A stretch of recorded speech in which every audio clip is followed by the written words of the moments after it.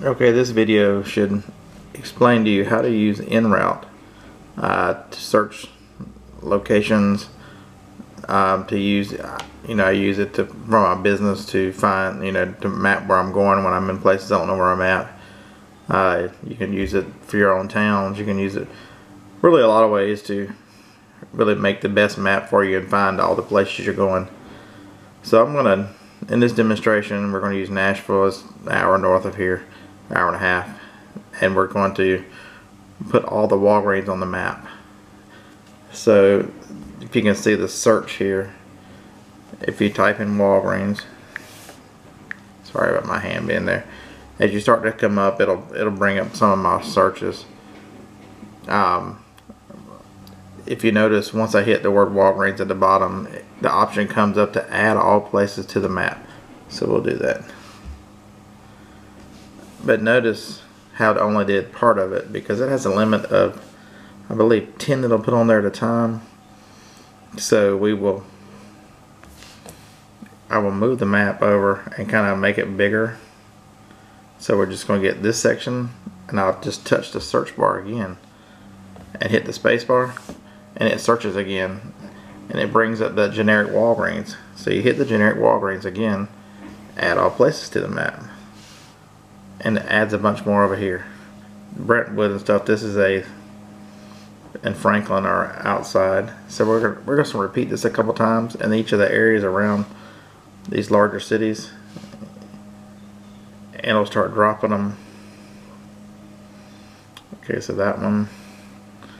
So I just kind of make it bigger, where kind of move it around so there's the other Walgreens are on the map, so it won't duplicate for you. And even if it does duplicate, it only puts 1 point on the map, so there's not more than one. So as you can see, as I zoom out now you have, it's generally about 90% good. It doesn't always get everything. If there's an area that doesn't look like it has any, I'll hit a couple more. And that time it didn't add any to it. So that's pretty much all the Walgreens on the map. So, now that you've got all the spots on there, you go, now what do I do? Well, in their latest update to go with iOS 11, there's a little, down here in the bottom corner, there's a finger that looks like it's drawing a little line. If you will hit that, it says to draw pins around, to select them. So basically I'm going to make a big circle around all the pins, and your option over here with the arrow up on the envelope is you can add them to the route, you can remove them from the route, you can set colors, or you can save them. So let's add them to the route. So that puts all 31, 32 is the large, 33 is the largest number I see. So that means there's 33 stores. And generally what I do when I go into a city like this is, I'll have a hotel. And I'll be coming from a certain place. So let's just, if you hold a finger down, you can drop a pin. We're gonna make that, pretend that's my hotel. We want that to be the destination. It is now making the optimal path from my location here home. You can make that location anything you want by clicking it as the start, but the green button down at the bottom that's down there where I live. My locations, it has start right there. So if you put the start, you can take the start off, and now you can pick it pretty much anywhere. Say you wanted to start at number 25 as your first store, instead of being a waypoint, make it a start, and it's now going to make the fastest route. It has traffic data in here, because it is using Google Maps to formulate its route, and it considers things like one-way turns and all the things that I wouldn't think of as why a certain way would be faster. And so it takes it a minute, because it is now, it's got an algorithm that goes through to draw this map. So it kind of zigzags through. See, it changed the order some, and it ended up at the one spot up there. it tells you this route right here. I don't know if you can see it or not. It's 115 miles. It will take you 4 hours and 55 minutes to drive it. So why is that important? You know, as I try to determine how many places I can get to, you know, I know it's going to take me a minimum of almost 5 hours just to drive around here, and that's traffic at the time it was made. You know, if this is so, as it gets closer to 5 o'clock in the afternoon, the time traffic patterns get busier, so that you have to take that into account. But if there's 33 stores, and I've been to these quite a few times, so you know, once I get to an area, I'll be real familiar and be able to turn into them. One thing you might want to know is, you know, what do you do when, how do you get from the start point to, say I've already done number one. Generally what I do is, once I've done that, I'll take the start off of it, even though it says that's 34. You know that, man, this Gmail is enough to drive you nuts, that you know that is where you're at. And so if you want to get from there, if you want to get to the number one destination, this is going to make a map from my house, but sorry about that, but it would work wherever you're at. But since I'm at my house, of course, if you touch on the Walgreens, you see how it brings this up. It tells you the address of it, phone number of it, and the point on the map. You can remove the pin, but to get to number one, if you mash that box with the arrow up, your options come up: showing Waze, showing Google Maps, showing Apple Maps. You can send the address to any of these things. Since I use Waze, I click showing Waze. So it's bringing Waze up. Waze is going to. Let's go. Make a U-turn on West Ashley Drive. That's the street I live on. But it's telling me that I'll be there at 10:15. It's 115 miles from my house to stop number one. You can get alternate routes, but you either hit let's go, or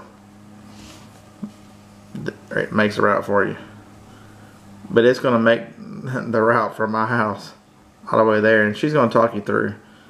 The reason I like Waze is that little blue dot. I don't know if you can see it on the purple line. That's where somebody's reported a police officer.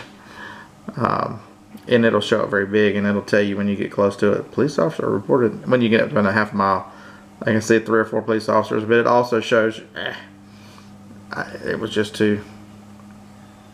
It also shows you traffic, where stuff is. Let's recenter. But we're going to get out of that and act like we're doing it. So once I get there, I will hit remove pin. And so you will be over here, you will be there. And so when I get back in the car and I want to go to the next one, I'm always going to number one. I know I have 33 stops left. That's the last one over there. That was actually the first. Hopefully that's not confusing. It shouldn't be.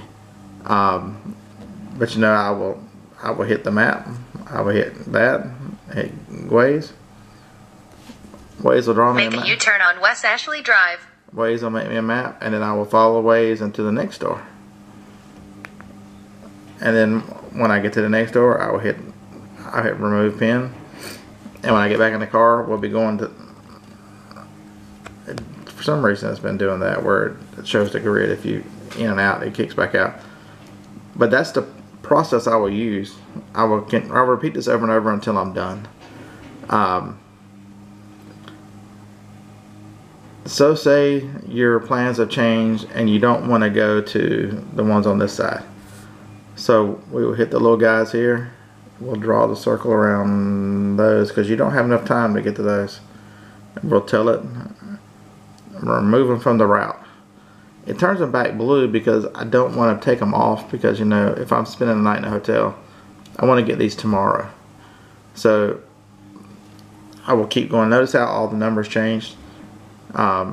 It backs them back down in order of the way the route was originally drawn. So it subtracts those out and keeps everything in the current order. See, 8, 9, 10, 11, they're all in in an order. So then what I do is once I got to the hotel, all those 21 stores, 22 stores, eventually would be erased out. I hate it that does that. I don't know if it's my internet or they will eventually be erased out, and I'll be left with only the blue dots. And you know, then you just circle the blue dots, you tell it to add them to the route, and start from your hotel. You know, say I was going to what's up street, Knoxville. Knoxville's down I-40, and I had we'll add the once you bring Knoxville into this period, we'll do the same thing. We'll add some in Knoxville. Say this was going to be my destination.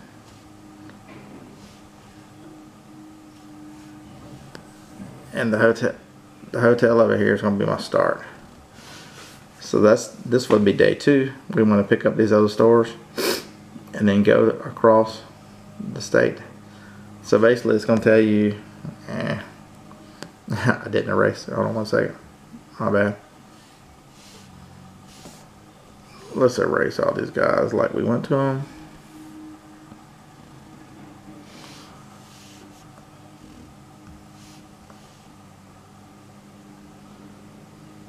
Alright.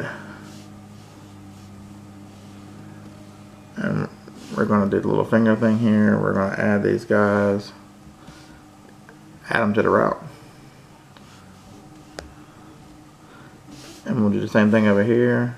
Add these guys to the route. And now that the route is here, I just know that's the hotel. So we'll change it from a waypoint to start. Make a U-turn on West Ashley Drive. So there we go. It's drawn you a map from that hotel the fastest way through, and it gets you back up on I-40, and then it's going to continue over here to the fastest way through Knoxville, and then to the last stop, which I just picked a store. It could be a hotel, it could be your house, it could be whatever. But that's how easy it is to use Inroute. It is only available on iOS, but the new upgrades have made it very, very simple. You can save this route. You can send destinations, you know, via text. You know, say you were meeting a friend in Knoxville, and you can shoot them a text so they know that the time is very accurate because it's calculating traffic and everything else. The only thing that changes is, you know, say there's a wreck or heavy construction that backs up, and Waze will update you in real time based on what other Wazers have gone through. So you say there's a car ahead of you, say 10 cars ahead of you have Waze running. It calculates how slow they've gone, and the ones behind it, it adjusts your time. So it'll tell you traffic is unusually heavy. It's going to take an extra 10 minutes on this route, and then your estimated time will go up. But it's very easy, very on the road, very functional program. If you have iOS, it works on your phone. Most anything that's got iOS 10 or higher, I think. But this one is iOS 11. I have it updated, and I enjoy this program. And if you have any questions, just leave them in the comments below. I'm gonna try to do a couple more of these videos. You know, how do I do what I do? You know, what tool is, you know, I could tell you what tool I use, but you know, showing you what tool I use, you know, you could use this for yard sales if you decide to plot yard sales on there. You wouldn't have the times. You'd have to individually put the addresses in, but I have used it for yard sales on places I didn't know. That was before yard sale treasure map, you know, was better with the maps in it, but it also has maps in it, so I use that as well.